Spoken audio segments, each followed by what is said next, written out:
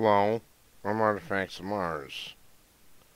And in April, there's a protest march being called Democratic Spring, which is supposed to take place across the East Coast to spark a fire that transforms political climate in America. And what this really is George Soros assembling his army. George Soros is one of the most evil men in history. The operation calling itself Democracy Spring is threatening civil disobedience at a historic scale, while protesters will warn will result in arrest of thousands of its own activists. This spring, in the heart of the primary season, as the national election begins to take center stage, Americans of all ages face political perspectives and walks in life will bring popular cry for change to Washington in a way that's impossible to ignore, with nonviolent civil disobedience on a historic scale, the movement's website states. Well, that is a lie. They intend to cause trouble and they will be violent. You can bank on that. So that is a lie. You are a liar. Liar, liar, pants on fire. Liar, liar, pants on fire. We will demand that Congress listen to the people and take immediate action to save our democracy, and we won't leave until they do, or until they send thousands of us to jail, along with the unmistakable message that our country needs new Congress, one that will end the legalized corruption of our democracy and ensure that every American has an equal voice in government. Gee, that sounds so nice. I wish we could really expect to reform Congress. I'd be right there with them. But I thought they actually intended to reform Congress and get rid of these oligarchs, but it's not going to happen. These are leftists who intend to take over the government. Group vows use marches, sit-ins, and other forms of nonviolent protests to make this election a referendum on whether our democracy should belong to the people as a whole or to the billionaire class alone. See, this is an anti-Trump march put on by George Soros, is what it amounts to. So that is a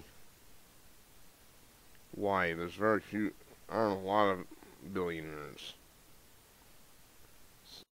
Your nose is growing longer, Pinocchio. Group cites other movements that have used similar tactics, from Selma to Occupy Wall Street, Tar Sands action to Black Lives Matter. Every day, people have the proven power of the mass, escalating non-violent action to rapidly shifting political weather, and open the door to reforms previously considered impossible. That is BS. That is bullshit. Once again, they intend to be violent. Trust me on this. Demonstrations will begin April 2nd with kickoff rallies set in Philadelphia for 10 a.m., followed by a 10-day, 140-mile march to Washington, D.C., where thousands will sit in on the Capitol building in what will be the largest civil disobedience action of the century.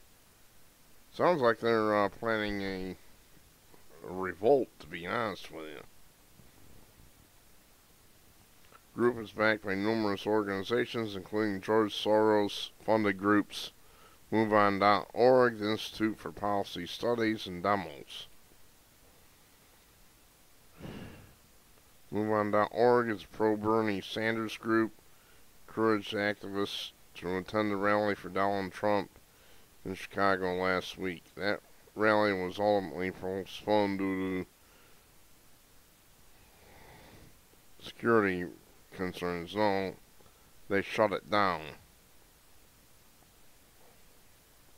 Another group supporting democracy, Spring Democratic Socialists of America, also drove protesters to last week's canceled Chicago rally. So far, nearly 2,500 people have pledged to risk arrest and join the movement online. These people are trouble, folks. If you have patriotic blood in your body, I have to be very aware of what's going on. I'm not in their path, but, well, at least not in that path, but God only knows if anything will happen around here. I live in a small town, so nothing major ever really happens here, but who knows? Well, these people, I live south of Rochester, so, and Rochester's a big city. So it could be trouble up there. I have to wait and see. I'd watch out for this. This could get ugly.